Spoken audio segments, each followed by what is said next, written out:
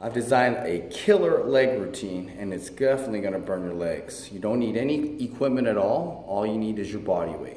We're gonna start off with a reverse lunge, okay? The most important thing when doing a reverse lunge is we wanna make sure that the leg that we're standing on, that this quad is parallel to the ground.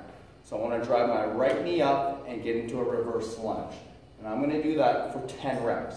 Once I'm done 10 reps, I'm going to stay in this lunge position, making sure this quad is parallel with the ground, my chest is up, and my hands are in this position where I can rotate to the left and right back to the middle. And I'm going to do that for another 10 reps. Once I'm done that, then I'm going to use my left knee, drive it up, get into a reverse lunge, and I'm going to do that for 10 reps. And once I'm done that for 10 reps, I'm going to stay in this lunge position. Again, make sure this quad is nice and parallel with the ground, upper body nice and high, and twist to the right, 10 reps. Once I'm done that for 10 reps, I'm gonna set my position and I'm gonna do 10 squat jumps. 1. And make sure when you land, load everything in the butt, soft knee landing to decrease any injuries.